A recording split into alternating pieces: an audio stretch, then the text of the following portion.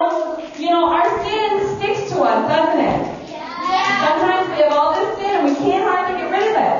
But then when we invite Jesus, I know it's stuck to your hand, just like sin, it sticks to you. But then when we have Jesus and we pour Him all over us and we accept Him into our hearts, He makes the sin disappear.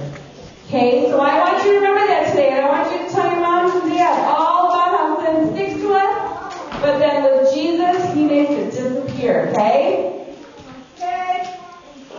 Alright, I'll try to remember. You need to write this. We will do it. Yes, ma'am. Yes, ma'am. I love you. Okay, right now we're going to have our closing prayer. Remember, tomorrow bring some money, change, and some friends, and then we can make Mr. Paul all gross and disgusting. Because I'm betting that he doesn't want you want to smash him in the baby food.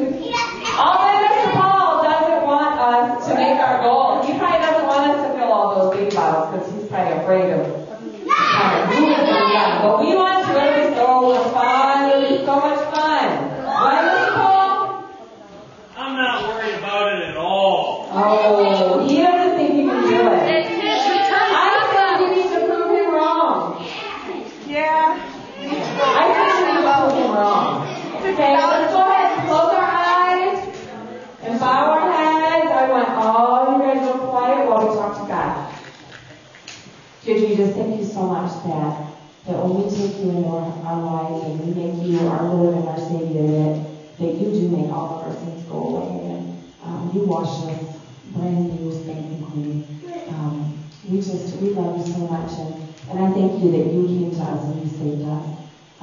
Father, I pray for these little babies that we're trying to help this week, and I just pray that, Father, that we can make our goal, and not so much that we can make Mr. Paul gross, but just so that we can help these girls.